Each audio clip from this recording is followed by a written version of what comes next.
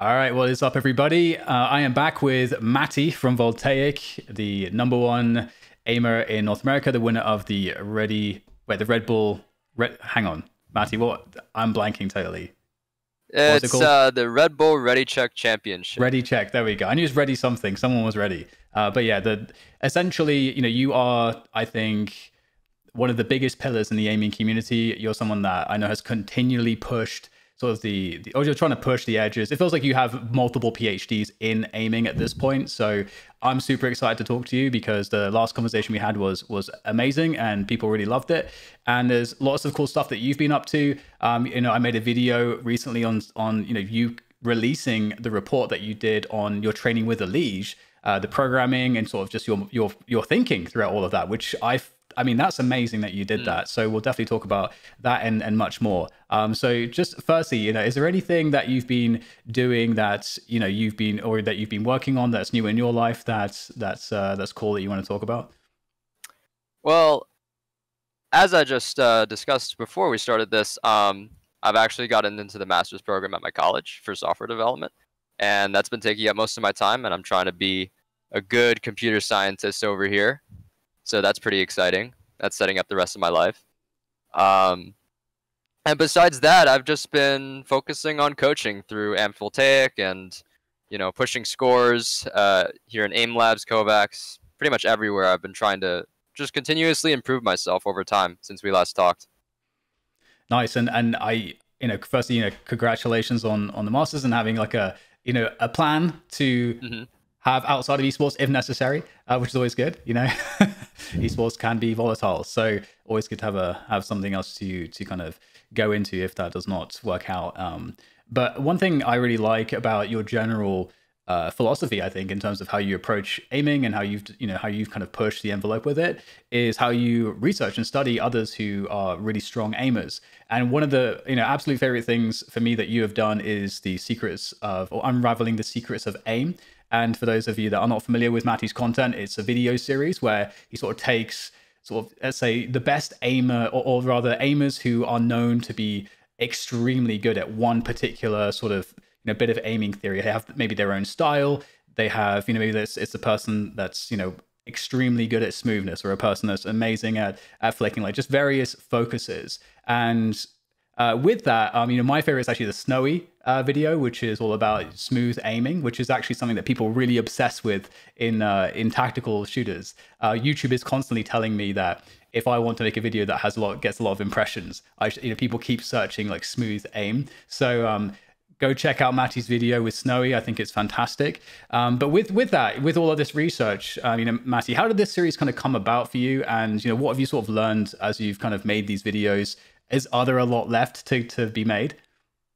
I think there are a lot of videos for the secrets of aim to be made. I think the main thing that inspired this whole series was just, I said this in a tweet before, it was mostly of the fact that I recognize myself as a combination or some kind of amalgamation of all of these different players and techniques. Like when I watch really good players from before my time, like even Cartoon, Bardoz, all of these good names in the AIM community that are known, I tend to like assimilate their techniques and try to imitate them and do my own combinations and bleed overs with them.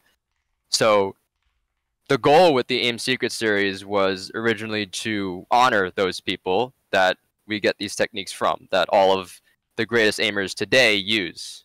We stand on the shoulders of giants. So I wanted to make sure that we paid attention to them and realized that the techniques that they basically invented and defined aren't going to be forgotten, right? Because it's sort of like an honor or an homage to them. That's originally the purpose. I love that. I particularly love that because something I talk to people about with the aiming community that struck me is I didn't really know about the aiming community until I suppose really a couple of years ago. I'd been working at AimLab for a while before I really understood the depth of it. And felt like I was operating very much on the outside.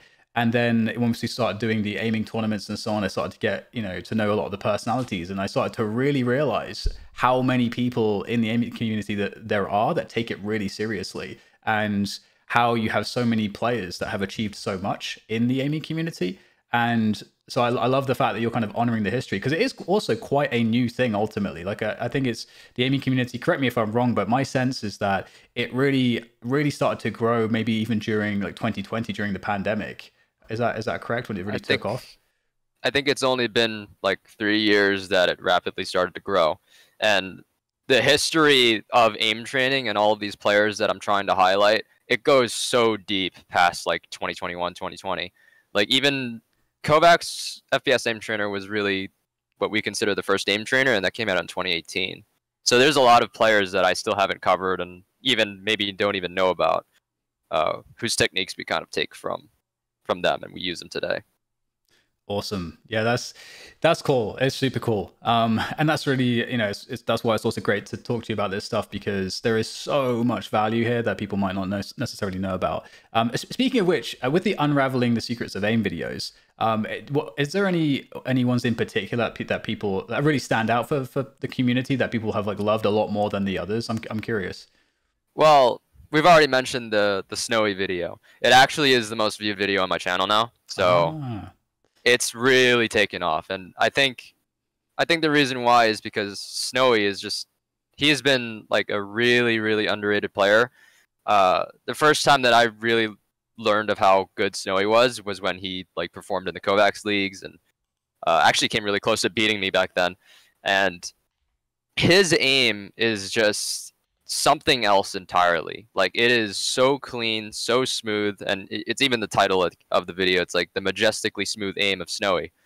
And I think a lot of people begin to realize, like, oh, wait a minute, like, aiming isn't all just about like flicking and being snappy. It's like you are way more consistent and way more perceptive of what you're seeing on screen when you're aiming like Snowy. So I think that one is probably the biggest one so far. And I actually put out another video about tracking, and that hasn't really taken off as much. So I'm pretty sure Snowy is the big highlight of the series so far.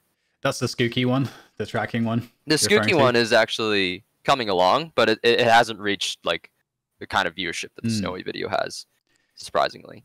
Well, yeah. The Skooky video is mostly all about like very direct smoothness, and it's more of the aiming category of it rather than its application in game, which is why I think more people look to the Snowy video. Yeah, that makes sense. Again, I think also given how much we've seen Valorant be a success and how many players play that game, and also I think AimLab did a really good job in terms of their branding, their marketing with Valorant, and I think also because Valorant doesn't have the tools in the game like Counter-Strike does. I feel like you've got this swell of tactical FPS players who are obsessed with flicking and smoothness, so that might be part of it. I think also you made some amazing insights in that video that stand out to me. I think you just referred to one whereby if you aren't just really speedy with your flicks between targets, if you instead have a kind of slower travel between target to target, you're actually able to process the peripheral more quickly. So, right. which was a really interesting insight, that totally kind of caught me off guard when you mentioned that. So yeah, lots of gems in that video. So if you haven't seen it, please check it out. I'll have the link for Matty's channel in the description below. So there we go. So we can move on to talking about aim coaching, because of course that's something that you've done a lot of, and I'm sure that there's a lot that you've learned over time as you've coached players in terms of what makes a good aim coach. Essentially, I'm sure you must have changed your practices over time. So you must have been making mistakes early on and then sort of corrected those. So I'm really curious to see what you feel like right now makes a good aiming coach, and what maybe some of the let's say misconceptions might be. I think that the main thing that Amped Voltaic really pushes on all of us as coaches is to be collaborative, and to not be like, how do I word this? To not really be a teacher, but to actually embody like the coach idea rather than the expert or someone who's just imparting knowledge or lecturing people. It's more so because aim is so mechanical and so like deep and detailed and also subjective in many ways. You have to, as a coach, be just as deep when we dig into clients and when we try to question them, figure out their strengths and weaknesses, like the mark of a good aim coach is one who's actually going to actively work with the client and work through their weaknesses and isolate what they need to work on, like together, rather than as, oh, I'm a teacher and I'm just giving you like a routine and I'm just giving you like, oh, here are your issues that you need to work on, and I'm going to be separate from the process. Like that is completely not what we want to be doing. The coach and the client are working together at the same level. And I think I'm honestly kind of the person who likes to teach a lot, and I make videos, and I've done like various kinds of teaching for just in general aim training and gaming in general, but I think from the first few sessions of coaching that I did, like I had to make that transition into being an expert to being a coach, and I think that was the most important thing and the good mark of a coach. Yeah, that's definitely an interesting way to put it, actually, because I felt this way about casting or commentary, actually, where you as a player you can have a lot of knowledge. Your intuition's really good in terms of understanding what's good and what's not, and you may even be able to kind of name some of the concepts, but it's a completely different beast entirely to actually communicate that to somebody who doesn't understand those things, and to help them to then be able to understand how to comprehend and then integrate those things where they're at, so they get more value. That in of itself is a huge skill. With regards to like isolating strengths and weaknesses, is like when I was working with Mini briefly to kind of trial the amped program, he really focused on this a lot, and he said, look, this is your strength, and this looks, this might look completely different to somebody else, but this is clearly your strength. Is that something that when you're coaching someone, it's quite quick for you to be able to see how, where their kind of natural strengths are? Is it easy for me to like pick it out, or is it more of a mixed thing? I think with the more mechanically focused, better players who already know a lot about aim, like we've mentioned EliGE. I'm actually still working with him in the AMP program. He's renewed the original program.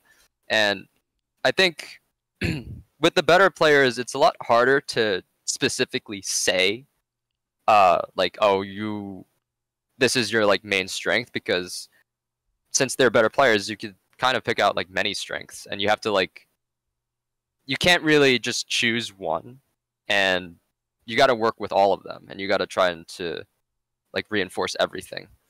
Is that what you were looking for? Yeah, no, so it makes sense to me in a way, because I feel like it's easy to look at aiming, and for so many players, like, okay, I'm not as good of an aimer as Donk or someone like that, so even my strengths might not feel like a strength if I'm comparing them to kind of where I'm trying to get to.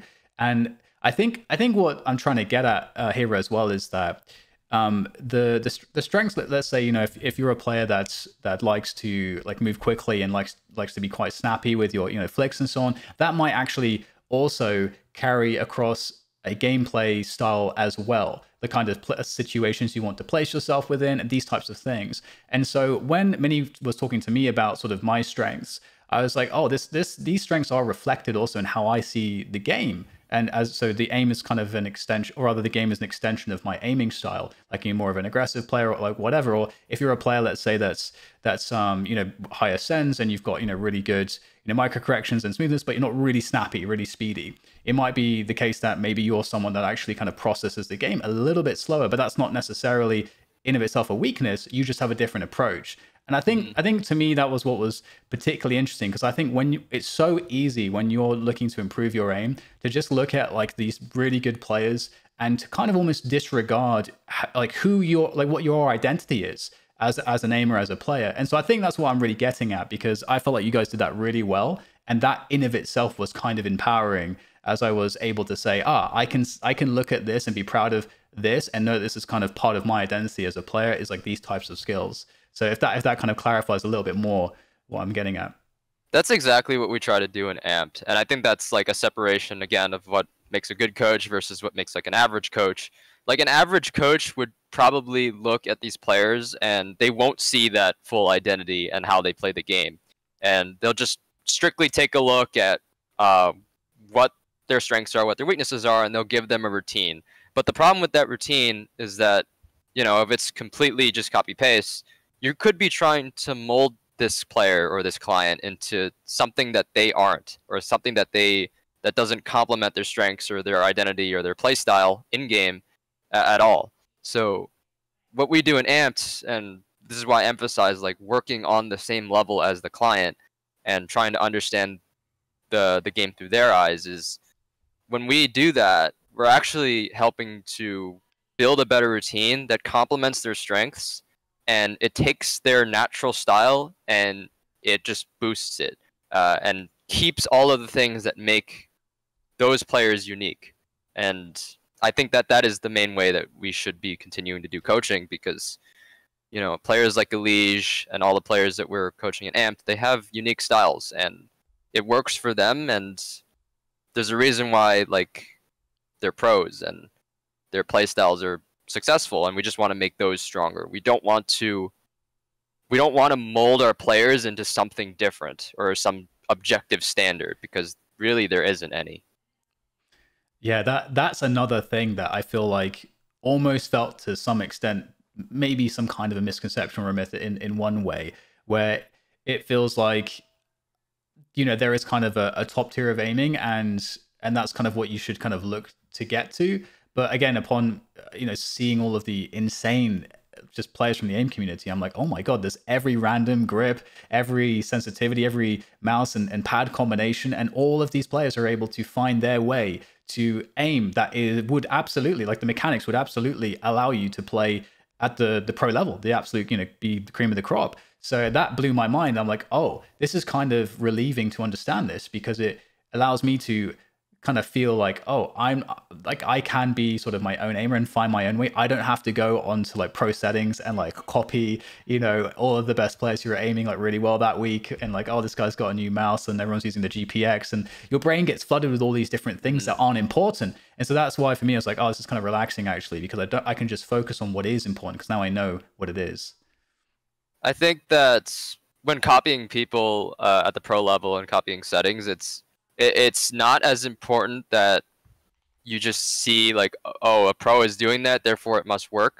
Like that idea is completely thrown out nowadays. I think if you were looking up to a pro player and you're inspired by a pro player, it's more about like, first you should be asking, okay, I want to use their settings, but why are they using the settings that they're doing? What kind of style or aiming style does it complement?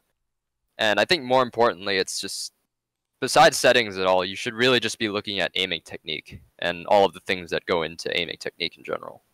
Yeah, that makes sense. I know we'll talk more about that in a little bit. I need to know, you know, what makes a bad aiming coach? What should people sort of avoid if they're looking for, you know, help in this regard? So this has been a topic of discussion like constantly in the past couple of months. I think that what we call like fraud aiming coaches is mostly given by the fact, and a friend of mine actually said this, VT Viscos. She says that basically you can identify a fraud coach if they just repeat what other people say, and the routines that they make or the resources they use are just repeating generally good things that other players in the game community tend to promote, and they don't really have the capacity to analyze themselves and as well teach their clients to analyze themselves. And I think the main mark that I'd like to say for like fraud aim coaches or bad aim coaches is really just, if you are an aim coach and you claim to have the answers to, or the solutions to improving your aim, and you claim to know all about the techniques that players need to learn for games like Valorant and CS, and you're going to aim coach them, why don't you have good scores in the aim trainer? Because the aim trainer is really the place where your skill that you're teaching is absolutely isolated. So when I see aim coaches like everywhere just saying that, oh, I have the solutions, or my routines are the best, or you guys gatekeep everything but all my stuff is free, but where are your scores on well-known scenarios that absolutely have been beneficial for many players, where are the high scores and where are the world records there? Is kind of my question to them. It does to me feel like a different beast compared with because if there's a coach that's coaching Valorant or TCS, Quake, or whatever it is, I'm definitely not thinking about their in-game skill meaning a huge amount to be able to be a good coach, because there's so much of the theory and the strategy, all these different things. It doesn't really that guy doesn't need to spend loads of hours, and in fact it can actually be quite detrimental if that person wants to be a very good coach to be spending as much time like getting to the like a Radiant level, like top level of play. Actually, I think with actual in-game stuff or game sense strategies, there's a meta to be played, and these coaches, they don't have to be like top level in their games. Like I know there's Overwatch coaches who, they might be down to like masters level, and it doesn't really matter when you get the time to analyze those tactics. And I think that's more important for an in-game coach. But the difference between an aim coach is that it's just so mechanical and everything is so like based on preference and subjective that really I think your main metric is the aim trainer. And I just think that with an aim coach, it's a little bit different from, a game sense coach or a pro team coach for an actual game. Yeah, it definitely makes sense. And it's also more encouraging and inspiring. Like, again, like I remember when Imani was coaching me, and maybe there'd be like a moment where he'd be like, okay, watch my screen for a second. I'll show you, I'll show you what I mean with something. And then, he'll start just, just destroying the task. And I'll just, I'm getting like a free show, and I'm actually, inspired and also in awe of what he's able to accomplish. And also, like, as you say, there is a sense for me, again, as a commentator, I know that, there are lots of commentators that can do a great job without being a really good player, but it is a massive bonus if you are, because there are like all of the micro of the in-game stuff. You can't really get a strong sense for that unless you play a lot. Like you have to be in those scenarios, because it's so much driven by intuition, and it's so fast that the only way to really explain that or understand it is honestly to actually experience it. Otherwise you'll never see it when you're watching. And so for me, that's a big bonus, but it's not necessary for great commentary at the same time. So yeah, interesting distinction. With regards to aim coaching, of course, because you're coaching a lot of different people, and you've worked with a lot of pros now. Has there been anything from you coaching others that has actually helped you to improve your mechanical skill? I think mostly from especially amp coaching, I learn a lot about what things specifically transfer into games. So if I really wanted to pivot and actually go for certain in-game titles or be pro in something else other than aim training, I'm actually a lot better off finding like the routines than I would have been without coaching. I'm able to pick out the scenarios and pay a lot more attention to the micro, as you said, for things in game. So like, because of EliGE and because of Gear Speeder coaching and Apex coaching that I've been doing, I understand these games just a whole lot more. And I think it just makes me a better coach and also a better aim trainer, because I'm able to recommend scenarios. I'm able to describe scenarios that I want to be created for things that I see in those games that I otherwise would not have ever really experienced at that level. Yeah, I mean that makes a lot of sense, and that'd be cool to see. So I hope I get to see that sometime. If you ever decide to kind of switch to coaching in that fashion, that'd be really fun to see.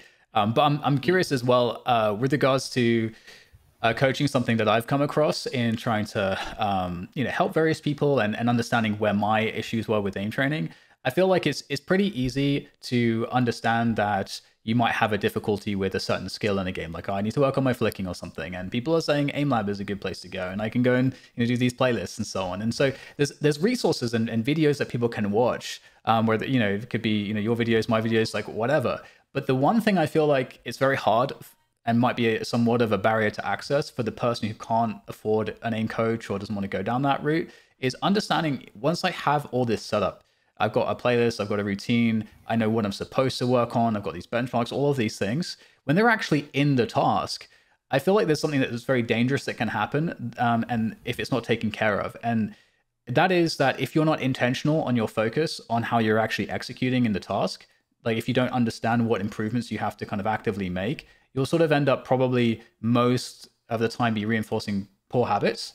And if you're, and this is, I think, where the highest value is to having a coach, because they'll be able to say, oh, this is the problem, and this is what you have to focus on this particular thing. It could, maybe it's like, you know, the arm tension for smoothness. Maybe it's actually, hey, you know, you need to, maybe if you like raise your sends, you know, this will help, you know, you kind of to retrain your ability for smoothness with this tracking task. Like, it can be so many different things, but I feel like that's the barrier to access that I see, where players might, if they don't have an aim coach, might get stuck. What's your kind of thoughts on this, or how to even approach this if someone is getting into aim training? What should they be focusing on? How should they know what to focus on to make sure that they actually improve when they play these tasks? I mean, the main thing that I've been recently seeing is just a lack of self-autonomy. Like, I think a lot of the times with aiming, people will get stuck immediately, or they'll have like a million questions that they start to ask around, and they start to really depend on someone else or a better player telling them the answer. And I just think that for people who are experiencing this barrier that you're talking about, it needs to be, they need to find the answers on their own. And how do we find the right sensitivity to use for a scenario? How do we find like the right way to go about managing tension or learning about that? And I think the main answer to that is, when you're playing the routine that you see and you have everything set up the way you like it, you should be paying really, really close attention to just how it feels. I don't want players to be really looking at stats. I don't want players to be looking at to be constantly worrying about their accuracy or their settings that they're using. I want them to just constantly be asking themselves as they play, is this challenging me? Is this too easy for me? And why is it challenging? Like, is it because when I watch it back, I look like I'm stuttering or I'm not smooth? Does it look like when I watch it back that I just fall off the target at some point? And why is that happening?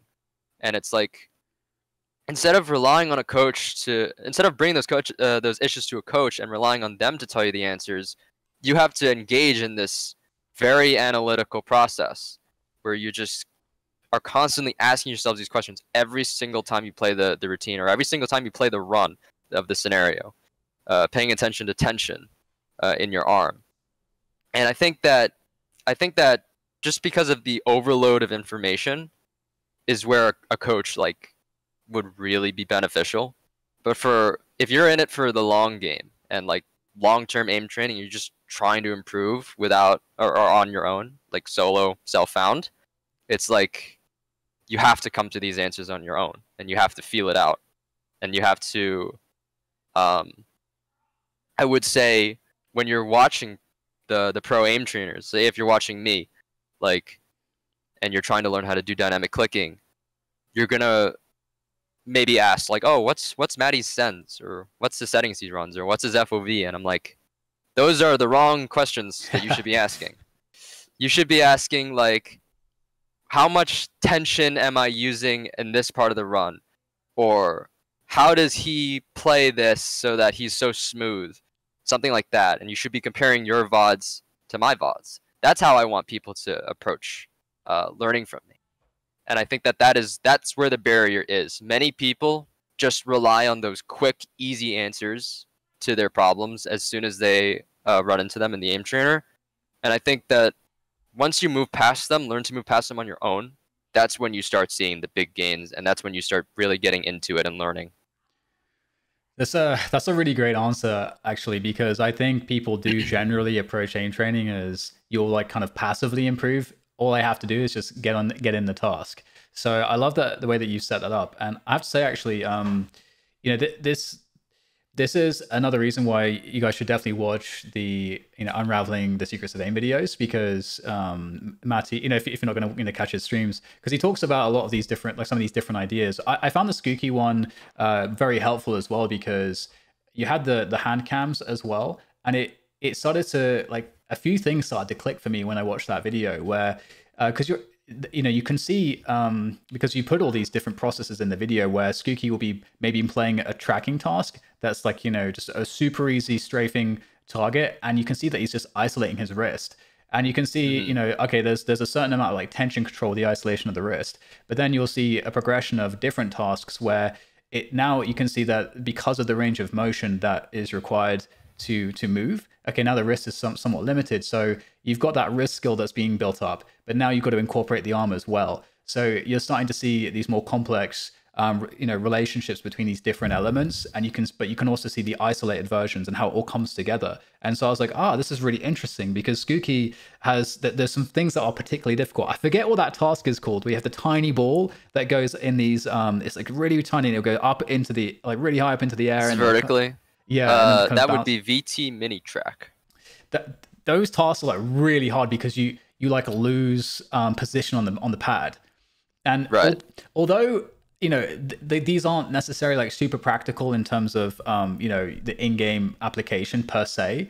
It's really interesting how you just were describing how Skookie solved these problems, because you run out of pad, but Skookie solves it so that you don't actually he's able to reset and minimize the loss of score and continually keep aiming effectively. So seeing all these things broken down, I think it starts to kind of help people to understand what are some of the things you can focus on. Like, it starts to unlock this sense that, hang on, if I think about aim more, I can come to these solutions. And when I spoke to Minnie, he said the same thing that you said. He said, I asked him, what's the most talent, or rather, what is the most talented aimer look like? What does that mean? And he said that the most talented aimer is someone that understands like how to improve.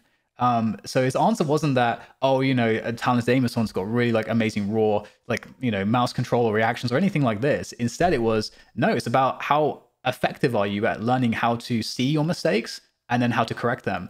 I thought that was really interesting, because you kind of just mentioned that. So I hope this helps people, because this is a huge problem I see.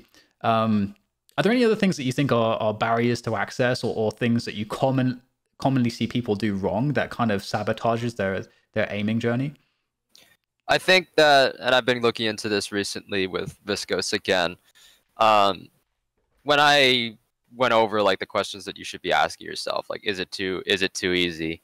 I don't want to say that people tend to be overconfident or overshoot themselves. Like, it's good to play sometimes like much harder scenarios, but I think that at an early level, a lot of beginners tend to just shoot for the hardest tasks based off of the intuition that, if I get better at playing something super hard, then as a result, the easy things that I'm trying to improve at actively right now will be a breeze later on.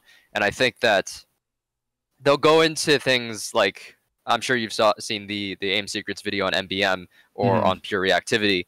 They'll go into those categories at like a novice or an intermediate level, and they'll try to be learning that. But the problem is, you need to have an understanding of aim. You need to have a fundamental understanding of aim and tension management to actually use those techniques and not suffer as a result. So I've seen many players, like, they'll go into pure reactivity and they'll adopt this really snappy, rigid style of reactivity, and they'll just throw all movement reading out the window, and their tension will just spike here and there throughout the run. And I'm just like, that's the problem of skipping steps and not working on like fundamentals of movement reading, because those scenarios are so tough that they reward these kind of not so good habits for aiming if you approach them at a novice level. And I think that's another big danger. So don't overshoot yourself. Don't overreach. Try to just go through things a little bit slower. Make sure you are being challenged, but don't make it to the point that it's like NBM reactive and you're just breaking your wrist. Dude, when I watched that video, I was like, this is cool and everything, but this is actually disgusting. It just stressed me out. It actually seems stressful to like try to aim like that. So, but good educational material though. Even I don't really do it anymore. It's all aim beast scenarios with instant XL and stuff. I think that if you're a high level player, it's worth a try doing it because you do learn, as you could say, educational stuff. But it's too intense, honestly. It's for really realistic aiming and aiming that just feels good to do. So with some of these things said, I felt like we could, we talked about tension control a lot, and I know that it seems so obvious to me now. It's so important and it impacts everything, and it's quite complex. And I think I can just, for those of you that don't understand this idea, if you understand how like throwing a punch works, oftentimes if you do martial arts, you'll be taught that you want to have no tension in your arm when you're throwing the punch, but you have all of the tension, right when you're going to make contact, which allows you to have more speed and control as the arm is in motion, and then to have the most power once you're actually going to make contact. So it's kind of the same idea that if you increase tension or decrease tension throughout a movement, it can have different impacts, and depending on what you're trying to do, it can be more beneficial to do it in a certain way. And so I didn't really think about this at all, but that's a big thing to be aware of.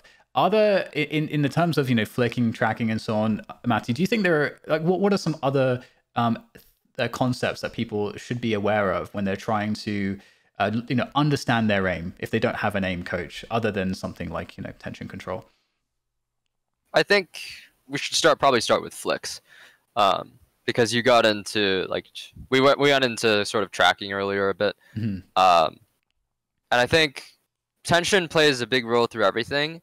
And I think with flicking, if we take a look at how Bardoz plays static, or the Bardoz method, and we break it down into the initial flick and then the micro, I think that a lot of people tend to miss out on the micro correction. They tend to try to make direct flicks, or they'll make their flicks like smoother overall, and I just think that is counterintuitive to really what a flick is.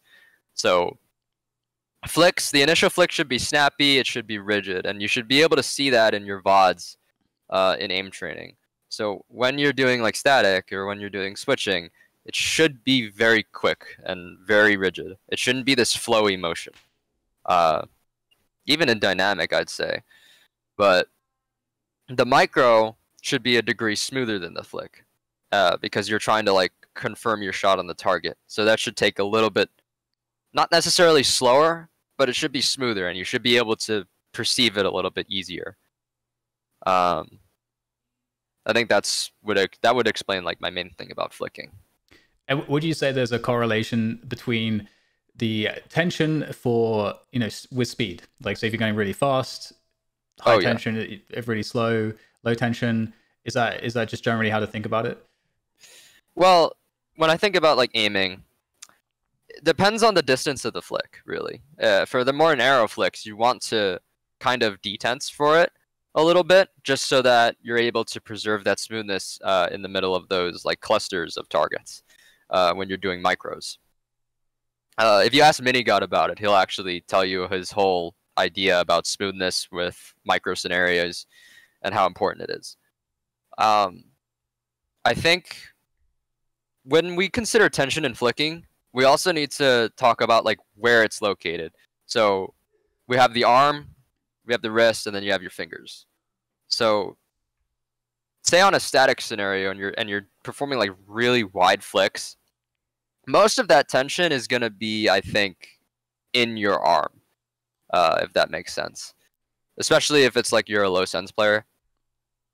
So when you're flicking a really wide distance, like at maybe, I don't know, 70 cm per 360, even though that's really slow, a lot of that tension is going to be in the arm. But when you land on your target and you're trying to perform the micro, that tension, you should feel that tension move to like your wrist, just ever so slightly. And that's something that you need to be paying attention to in most of all flicking static scenarios. Yeah, it makes sense.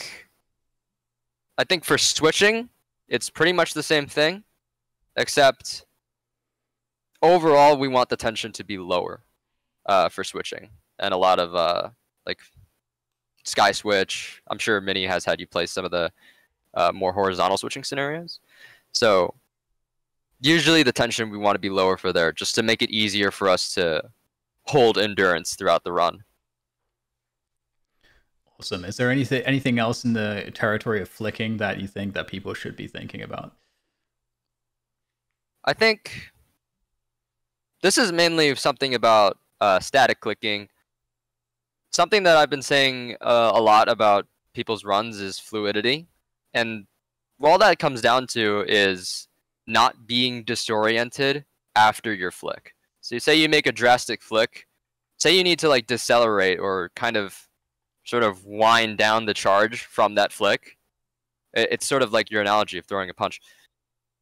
We need to cut that sort of like recoil time down so that you just continuously keep moving through the run. And this affects like in-game pacing, because if you're taking shots and you have to perform like these really wide motions and then transfer into these really narrow motions, you're going to have delay in between that where you're just going to lose a duel or you're just going to lose sense of your pacing. And I think that fluidity is the right definition for that.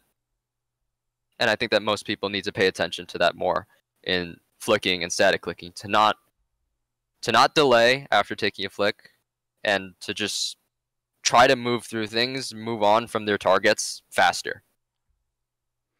And I think you've already kind of mentioned that you stream and people can watch your stream and the VODs. Something else that can be helpful to help to spot some of these things is AimLab has a replay system, and you can check people who've got really good scores, and you can kind of see what's different. And it can sometimes feel like, well, they're just clicking faster than me.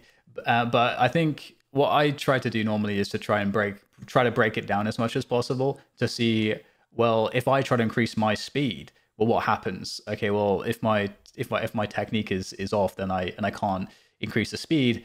Do I need to play a task which has, it needs to be slightly easier, and I can kind of work on my speed with precision, or just trying to start to tweak things in that way and try to respond to it, as opposed to just saying, oh, well, that guy just clicks stuff like faster than me. I think it goes into what you were saying before, where it's kind of a brain game, ironically, where when the aim is concerned, because you really do have to figure it out. And if you don't, and you're having problems, you shouldn't sort of be, if you're getting demotivated, don't just be like, oh, it's not working, I'm demotivated, I'm gonna stop doing this.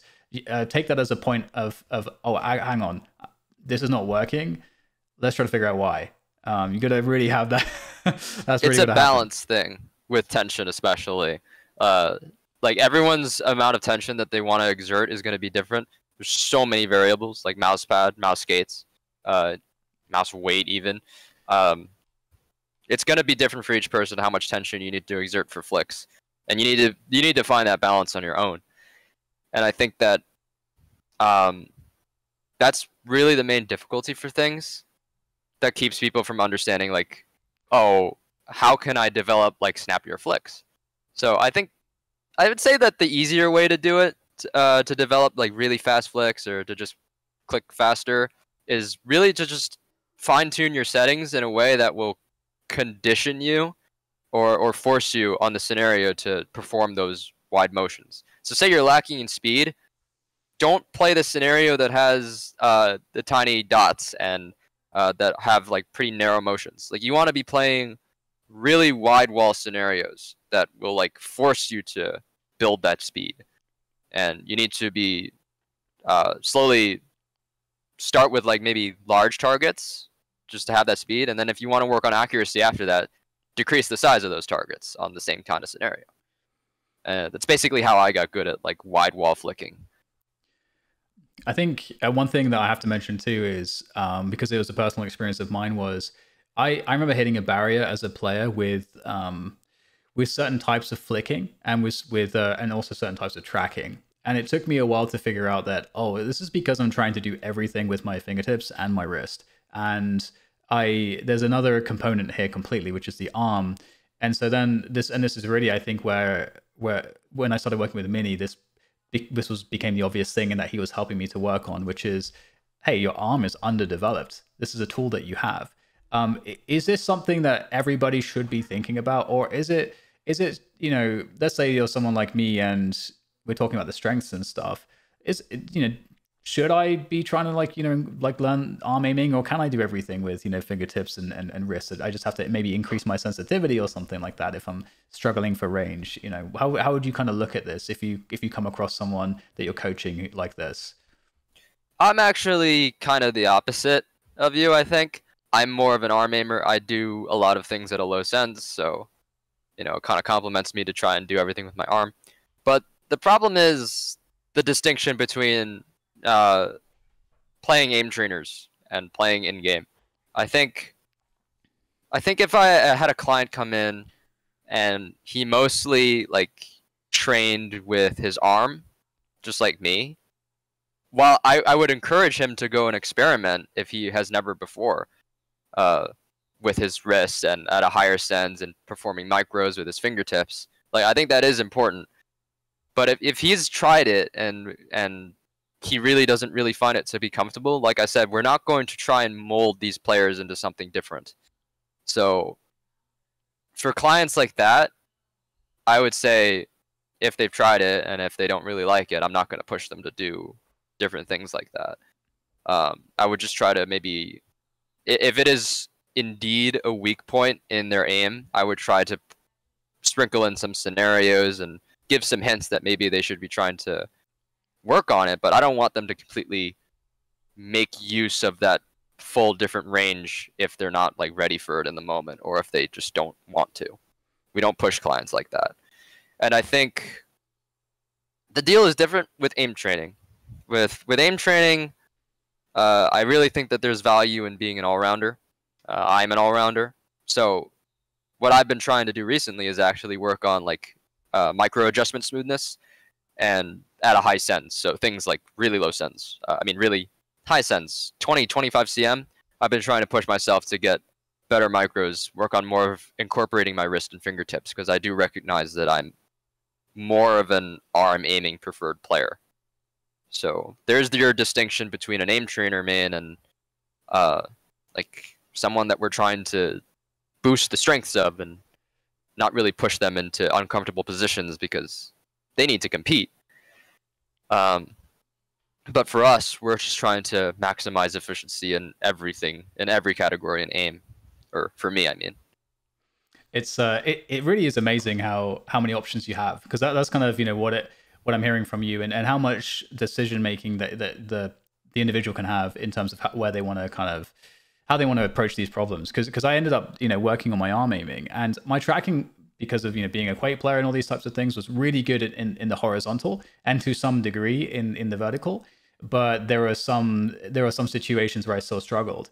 But then when I started like learning how to incorporate my arm, because I decided that I wanted to go down that route, as my tracking improved immensely, because suddenly I realized that, if even with a really fast sense, I can always be in a position of strength with my wrist or fingertip aiming. Because the big downside I found with a high sense and wrist and fingertip aiming is you can kind of easily get, especially with like a light and a small mouse, you can easily get to like the end range but need to be in neutral at that point. So to aim, so you're having to like have these awkward spots with aiming where it's very, very difficult. And I found like, if I just try to center things around more of an arm aiming first, I can use my arm to always keep my wrist and fingertips in the optimal, most effective kind of neutral position. And that means I can essentially react to something kind of behind me like instantly and still have really good control, and then instantly switch back, still have really good control. And as I went through that journey, it's really satisfying, because I have I've been playing FPS games for like 20 years,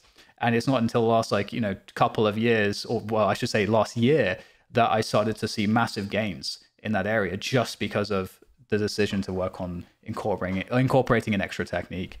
It's wild. That's why we encourage it with our clients to at least experiment with it if they haven't tried it before, or to at least try to work it in, because ideally the best aimer is going to be able to make use of fingertips, wrist, and arm. We just try to not really be too pushy about it if they really don't want to, or if they don't really feel comfortable at it at a first pass. I just think that it's worth a try if you haven't like played at a high sense before. Say you've always been a low sense player. Say you don't really recognize that you have the best reactivity at like wide angles and stuff like that, or narrow angles, I mean. you should probably give it a try. Play higher sends, experiment with your aim, and same goes for the opposite. Like if you've been a high sense player, try to make use of your arm a little bit more. It's funny too because the amount of excuses I feel like that get destroyed by the kind of stuff that you guys have accomplished in the aiming community is really funny. Like I have like, you know, fast sensitivity, I have, you know, small mouse, like very light mouse, and I'm like on a sky pad, so like, and I play with like 25 to 30 cm. Well, actually mostly 25 cm. And I'm like, you know, I'm just never gonna get like really sick at static aiming because this is just like the worst setup for this ever. And then I see Cartoon just like with like the same setup exactly, basically super fast send, skypad, all of the rest of it, and he's just smashing scores, and he's doing it just arm only as well. And I'm like, what the fuck? Like Cartoon is just possible? The best. Insane. Same with Clover as well. I'm sure you heard about Clover. I consider him to be like, I actually do consider him to be the best aimer in the world. And if not, then definitely by far the best tracking player in the world. He plays these high sensitivities, and he's just not just in tracking. He's also really good static, in the same kind of way as that Cartoon is. And he doesn't play the optimization route like I do for like 70 plus cm per 360 sensitivity. He plays normal like 48 middle of the range for static. But yeah, Cartoon is just different, man. I don't understand how he can do 27 cm. Like, I've been wanting to do it myself. What he's doing is the old season 3 Voltaic benchmarks in the Kovacs FPS aim trainer. A lot of people think that it is like literally the best benchmark set. I might try to do a 25 cm Celestial all-rounder run through it. Who knows? It really is incredible because not only does it take away the excuses that you guys are proving that it can be done, but I just also love how with aim training you can't get that good if just because of natural ability. Like you can't. Like it is so much about the right approach, being smart and analytical, and having you know, just dedication. And that's how all of these guys get so good. And so it's beautiful to just understand that everything is so merit-based. It just means that it is possible for everyone. That's what it really means to me, at least. Exactly. So with that said, we talked about some of the flicking techniques to be aware of.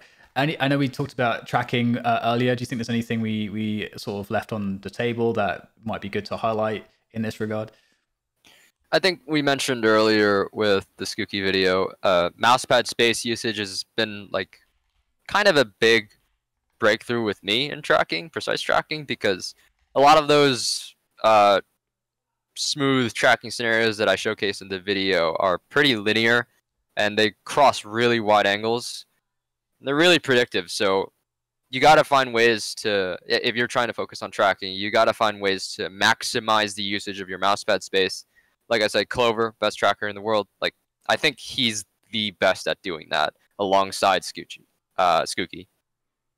And I think the pivot smoothness and reactive tracking is also really important. I've been working on that. Basically what that means is whenever the bots change in direction, like, you're focusing on how smooth that is. You're not making it like a drastic flick back onto the target, like for your adjustment. And I think mostly in tracking, it's all just trying to minimize your overall tension. Like, yeah, you want to be focusing on where the tension's located on your arm, but for people like Clover and all the best trackers, like, the whole idea is just keeping minimal tension and just keeping it as smooth as possible as you can make it. So this reminds me actually with tracking and some of the, I would say, a common scenario in Valorant or attack FPS when you're like holding an angle. Maybe you miss your first bullet and you're gonna like spray the next like 2-3 bullets to kind of catch them as they're swinging. That you need to really you need to have like no tension almost there to be consistent. And yep. What I've noticed is that it's very punishing if you have high sensitivity, because it's, you know, there's this correlation between like if you have higher sensitivity, the same amount of tension is going to result in more potential errors in that scenario. Whereas if you have a lower sensitivity, and I think this is why people in tac shooters tend to advise, oh, it's a bit easier to play low sense, because the tension isn't gonna, I think, throw you off as much. So you'll probably be more consistent there. So if you're a higher sentence player, I think it's really important to think about just like that tension in the tracking. And because this is also something I notice when people are surprised, or let's say they're in a scenario where they're surprised and they don't necessarily have great technique on fast strafes tracking. When someone like gets in front of their face in a pistol round and they're running really fast because they're holding a pistol, you know, I see a lot of people tense up and because they're surprised and because they don't know how to control for the technique that they need right then. And so the tracking is just like horrendous. Like you miss everything. Yeah, I think with pistol rounds, when you're being rushed like that, it's also the external stress of like being rushed in the game, that's also impacting them. And I think that that's one of the rare cases actually. I'd like to bring back like the MBM method of dynamic clicking. It's one of the rare cases where like you can have controlled like spam shooting, is what I like to call it. So controlled spamming instead of just straight up just jitter clicking and missing everything. You try to shoot at an interval for things like that. So that as well requires tension management, and it's controlled spamming. So you need to have you need to be aware of the fact that you're getting like pushed, and you need to be aware of the stress or the adrenaline as a result, so that you can react like that instead of whiffing everything. It's interesting because I think tracking is a really tricky one for people, because it's just not a skill that tends to really get trained a lot in tac shooters. It's so flicking dominant. And something I noticed as a Quake player, especially an old school Quake player, is there used to be the lightning gun, which is like the main kind of tracking weapon. It's this continuously like firing beam that you just like track people with. It used to be the case a long time ago that there would be a little bit of lag, so you were forced to be predictive to actually hit them. You couldn't just aim on top of them. You actually had to aim ahead of them, because there was a lag on the it's like almost like it was a projectile lag. And so everyone had to essentially was training with that in mind. And that went away like later on because they just changed how it worked. The netcode improved significantly, so you could just point and click. But something I noticed that when my tracking is off, and I see this in aim trainers a lot, is I'm always kind of like catching up to the target, and I'm not kind of, you know, like in my brain, it feels like I'm having my crosshair be on the target, but I'm like behind it, if that makes sense, as opposed to almost being predicting where it's going, but also having it be kind of reactive in this at the same time. Do you understand sort of what I'm talking about? Yeah. I think with targets that you're like constantly falling behind, and it's like, it's not really. Is it really like a reactive target? Is it strafing constantly, or is it more linear and you're just not? So sometimes it tends to be like, I'll notice it even with just, you know, the kind of linear, just like it's just a really wide strafe, and eventually it's going to change direction. But you know, right. but you don't have to think about that very much. I think part of that is just you could say it's smoothness, like just generally being shaky on the jittering, and you're just it's causing you to fall back on the strafe. But for a lot of players, especially in reactive, it's just trusting the movement, trusting that the bot, say it's like it's just going straight, and it's not gonna just start doing that. It's not gonna do anything crazy, and it's just trusting that the bot movement is gonna continue until it doesn't. And part of that is it's all just movement reading. Being able to read the target, being able to react to it smoothly and not mess up your perception of the map. That's probably what it is.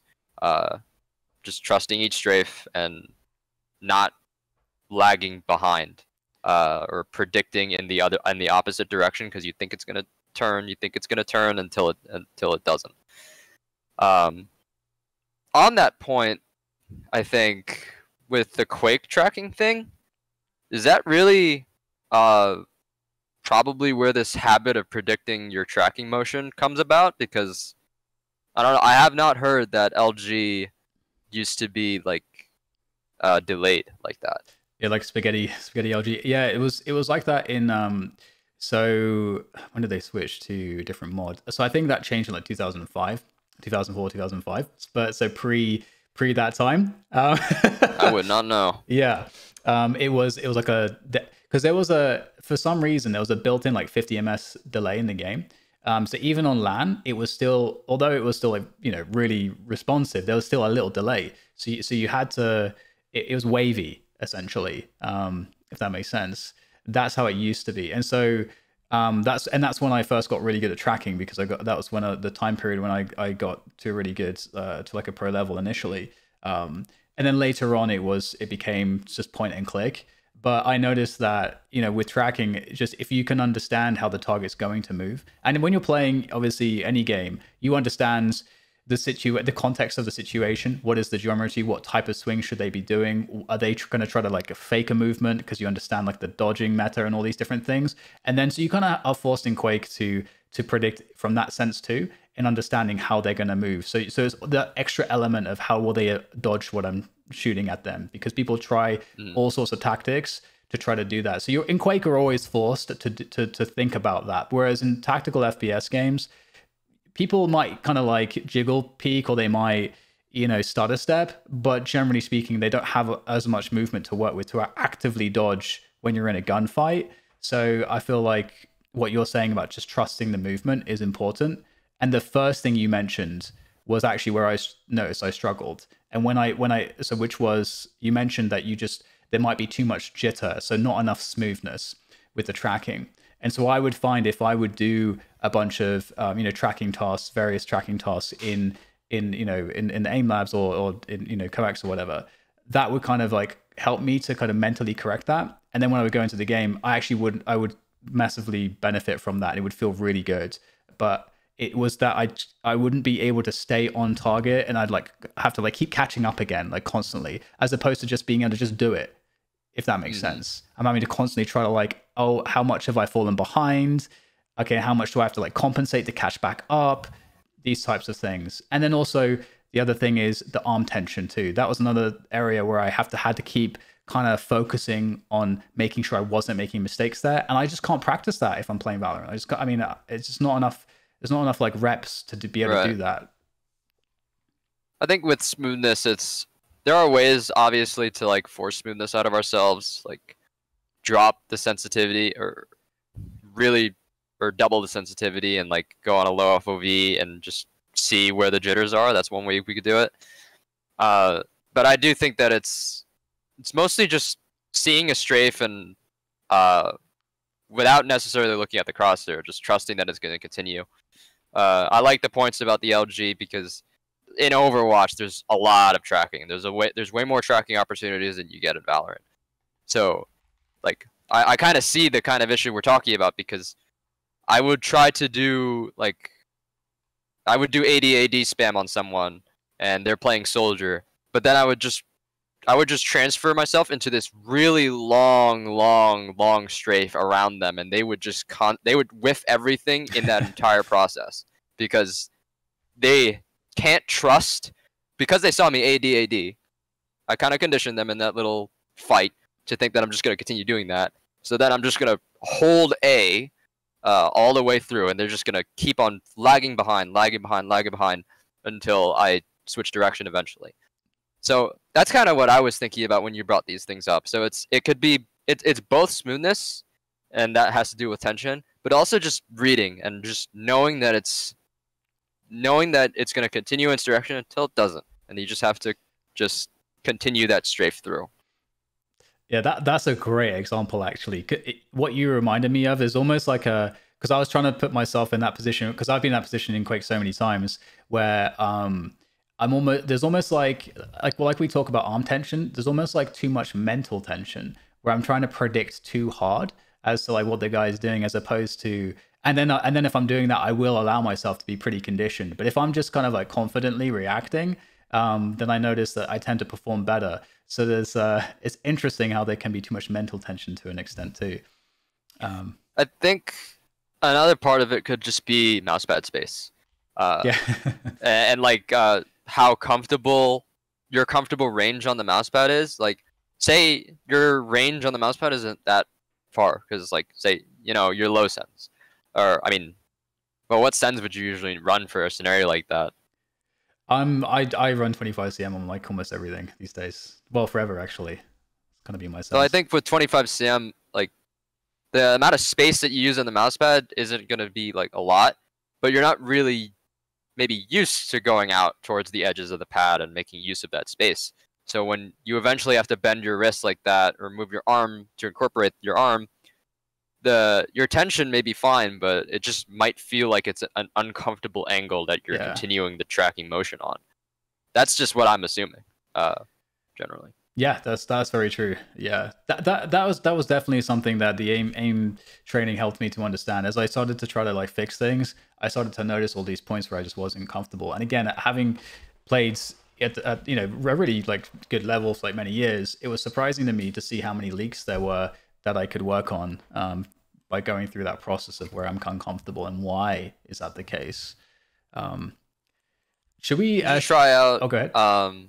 We should try out like scenarios that wind around the player and do like these 360 motions that aren't really, they're not hard targets. They don't have hard movement patterns, but you should see how it feels just having targets that cause you to move your mouse and like kind of entangle your arm and how you bend your wrist in these really weird angles just to see how it feels. Yeah.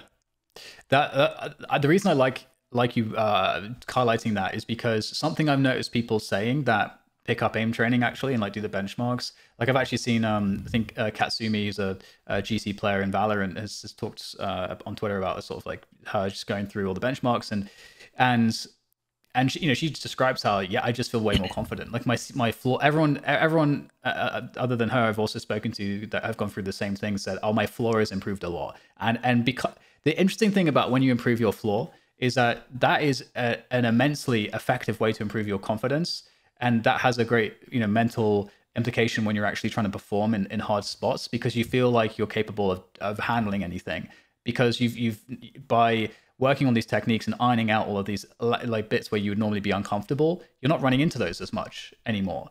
And that in of itself, that process of fixing those things, I think allows you to feel a lot more confident in your aiming, as well as just being more consistent. And if you're more consistent, you're probably more likely to hit your ceiling more frequently, and the distance between your floor and your ceiling is generally less. So I mean, EliGE was the person that introduced to me the ABC game concept, which is essentially, I mean, it's a pretty complicated thing if you want to go dig into it, but the most basic aspect of it is that your performance is a range, and you want to tighten that up as much as possible so that your floor is really close to your ceiling. And so that's what consistency is. So on a day when you can win a tournament in your B game, for example, is the idea ultimately with that.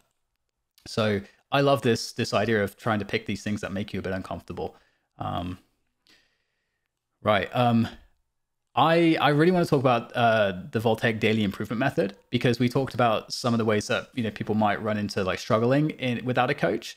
And so shout outs to Low Gravity 56 who created this with some co-collaborators as well. Were you one of the collaborators? I think I was, yeah. Okay, well, shout outs to you as well for putting this together. And essentially what the Voltaic daily improvement method is you go through different skill categories each day of the week.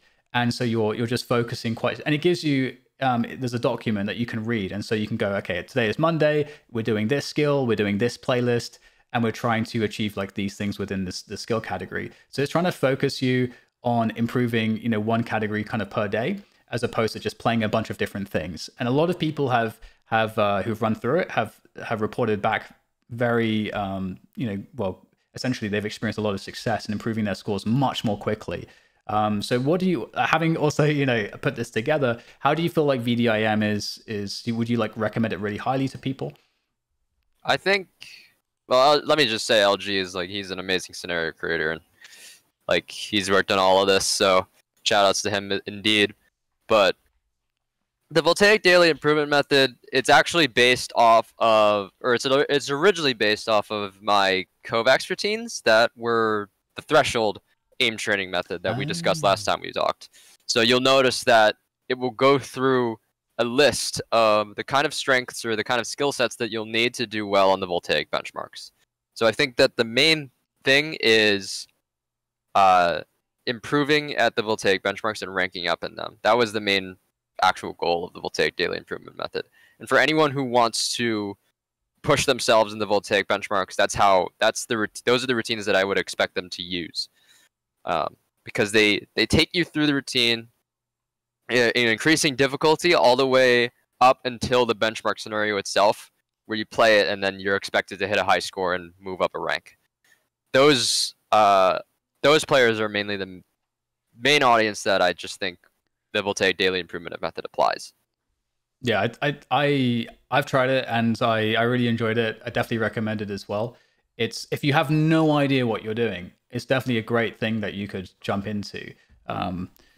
So big recommend on that. I'll also link the document for that too. I don't know if it's updated at the moment, but either way, even if it's not, the playlist will still be there and it will still be effective because it's evergreen, I would say, the skill sets you're trying to improve. Are there any other? I do think. Oh, go ahead. Another note on the Voltaic daily improvement method. As good as it is for the benchmark stat, I think I would want to answer the question that some players would have, like, oh, is this really good for like an all-around thing, or can I transfer it in game? I would say that it's really good for just core aim improvement, but I think you really want to supplement it with game-specific routines and things that you'll find elsewhere in the community. If you're trying to improve it, like Overwatch, you want to also try to find or to create maybe your own routine based off of the Voltaic daily improvement method for Overwatch, because I think that the core is good, but you also need the scenarios that will translate the most. That makes a lot of sense. And I know also, again, I feel like, I don't know what the percentage is, but I imagine a large percentage of people who are interested in hearing these topics from us are probably on the tactical FPS side, just because it's the larger pool of players in terms of the esport. And so, of course, there is the Valorant specific benchmark as well, which I would expect translates quite well for Counter-Strike players also, that Voltaic also have. So it's also something, if you're like completely clueless and don't know where to look, also for what could be some good tasks for how you could break down some of the various like flicking specific skills or micro correction specific skills that Matty's essentially saying, here are some more game specific stuff for a Valorant player or a CS player. You could definitely go there to get some more resources. Okay. Anything else to add with the VDIM? Not really. Just go check them out. All right, sweet. Okay. So I did this with Mini, and I would love to, I think this is a great thing to even rehash some of these things as well for people, because there are, how it is, like some of these, the aiming myths are quite persistent and tricky to kind of knock on the head. And so I think the biggest one is, a perfect sensitivity exists, and that if you have a sensitivity, you should stick to it no matter what. And if you change that, it's going to be a problem. So,